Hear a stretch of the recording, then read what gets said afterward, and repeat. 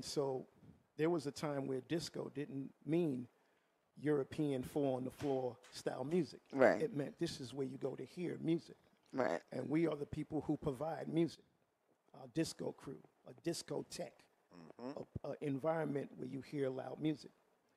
And again, we're listening to soul music, generations older than disco. But people keep saying, you know, disco came in and then hip hop came in. Hip hop is a term.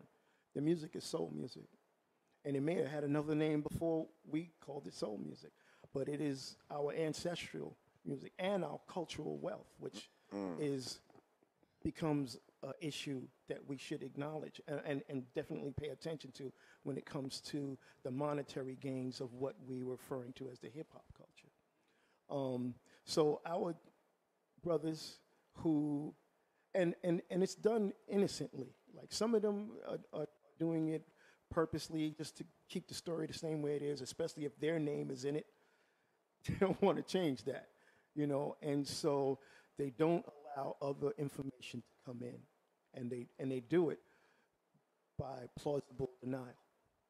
If you don't ask them, they're not going to volunteer it. Right. You know, when all of these museums are popping up all over the place, it's the same people, the same stories, you know. And so here's a brother named Rob the Gold, who was part of